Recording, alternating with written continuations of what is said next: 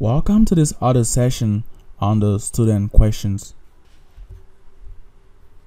Here, Dylan is trying to understand why some vectors have to represent words, as we could see in the slide right here. To answer that question, we shall get back to the fundamentals. Recall that in machine learning, we have a model in which we pass in some inputs and the corresponding outputs, and then later on we use that trained model in such a way that when given an input we are able to generate the outputs. Let's take the example of machine translation.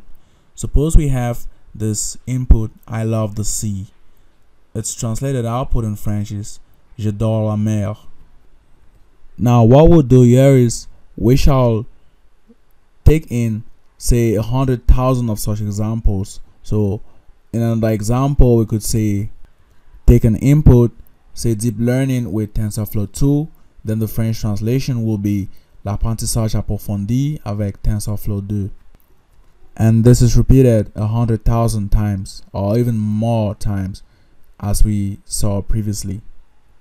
And then once we train the model on this data set, on this very large data set, we then can pass an input like, for example, I love my country, and then the model will automatically output j'adore mon pays. Nonetheless, it's important to note that machine learning models are simply mathematical functions. And that said, they don't directly take in these words. So you don't expect the model to take in as input these words, since the model is a mathematical function. And so to solve this problem, what we do in machine learning generally is we're converting each and every word in the sentence into a vector, which itself is made up of numbers. And a common vector representation is the one-hot representation, wherein we have a vocabulary of possible words, and then each word has a particular position in that vocabulary. So in this case, the word J occupies the second position in the vocabulary. This apostrophe occupies a given position. Adore occupies the first position. Mon occupies the last position. Pays occupies second last position. And then exclamation sign occupies a given position in this vocabulary.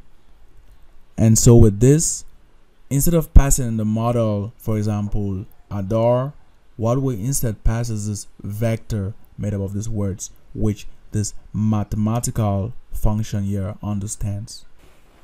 In the section on mastering neural networks with TensorFlow 2, and more precisely this one on the IMDb dataset understanding, we shall explain in detail how these words are converted into the one-hot vector, and also we shall look at other representations. That said, see you next time. Hope this helps, and in case you have any other worry, feel free to ask them.